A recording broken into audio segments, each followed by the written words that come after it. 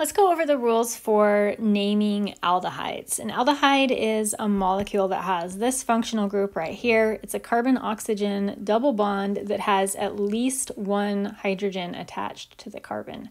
On the other end of the carbon-oxygen double bond, it could be a carbon chain like we're seeing here, or if we scroll down a little bit, we could have a carbon-oxygen double bond that has hydrogen on either side. That would be another example of an aldehyde. So let's go over the example for naming an aldehyde. First of all, the aldehyde functional group is high priority, which means that when we name the molecule, we want to look for the longest carbon chain that contains the carbon-oxygen double bond. It may or may not be the longest carbon chain in the molecule. It just has to contain that carbon-oxygen double bond. Once we have found that longest carbon chain, then we want to number the carbon chain to give the carbon-oxygen double bond the lowest possible number. For an aldehyde, it's always going to be carbon number 1 because the aldehyde requires the carbon-oxygen double bond to be at the end of the carbon chain. It has to have a hydrogen attached. And we'll come back to this. It always has to be carbon number 1. We'll come back to that again when we're naming. So we're going to number the carbon chain so that the aldehyde group is carbon number 1. We will, like usual, we will start the molecule's name by indicating any stereochemistry that's shown to us in the molecule. For this particular example, we have a carbon-carbon double bond with trans or E stereochemistry, so that's the beginning of the name. Carbon number 4 is a chiral carbon, but since the wedge or dash notation is not being used to represent this molecule, we have no idea if carbon number 4 is R or S, and because we don't know, we can't assign stereochemistry.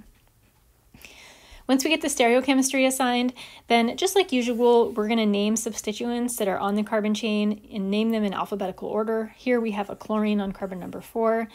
And then once we get all of the substituents named, we're ready to name the parent chain of the molecule. The parent chain of the molecule is going to have the ending changed to al to indicate that it is an aldehyde. So this is a 5-carbon chain, which is a pentane. Well, in this case, it's a pentene because it has a carbon-carbon double bond. And to indicate that it's an aldehyde, we're going to drop that last E and replace it with al. We don't lose the ene part or the ane or the ine because that is giving us information about whether or not we have carbon-carbon double bonds or triple bonds or single bonds or whatever. We're just dropping that very last E. Let's practice with this molecule right here. So first we want to find the longest carbon chain that contains the carbon-oxygen double bond. So there it is right there. And we want to number that carbon chain to give the carbon-oxygen double bond number 1. So we're going to number it like that. This particular molecule has no stereochemistry, so we can move on to naming the substituents. We have a methyl group on carbon number 2 for this molecule. This is a 3-carbon chain, which is a propane. But because it's an aldehyde, we're going to drop that final E and we're going to replace it with al. Because the aldehyde, as I said, because the aldehyde is always on carbon number 1, it has to be on carbon number 1, we don't locate the position of the aldehyde. So we don't say propan 1-al or we don't say 1-propanal. It's implied that the aldehyde group is on carbon number 1. So you never say the location of the aldehyde group. 3-methyl-propanal. Here are a couple of more examples for us to do. First, we want to find the longest carbon chain that includes the carbon-oxygen double bond. And with this particular molecule, I'm going to number it instead. When we get to carbon number 3 and we want to move on to carbon number 4, we've got 2 choices of where carbon number 4 should be. When you have 2 choices and they're equally long, you should always choose the path that includes the most functional groups. That makes it easier to name the molecule. It's pretty similar to the rule that you learned at the very beginning of the year. If you have 2 carbon chains that are equally long, you should choose the one that has the most branches. Also, choose the one that has the most functional groups. It makes it easier to name. So this double bond doesn't have stereochemistry. Terminal double bonds don't have stereochemistry. We have a methyl group on carbon number 3. So this is 3-methyl. This is a 4-carbon chain. So I'm going to have to edit this a little bit. A 4-carbon chain is a butane. but this carbon chain has a double bond, which makes it a butene. And we have to say, not just say butene, but we have to say where that ene is located. So we have our carbon-carbon double bond starting at carbon number 3. So this is a but3-ene. And then we drop that last E and replace it with al to indicate that it's an aldehyde. 3-methyl-but3-ene-al. Here's our next example. The aldehyde is going to be carbon number 1.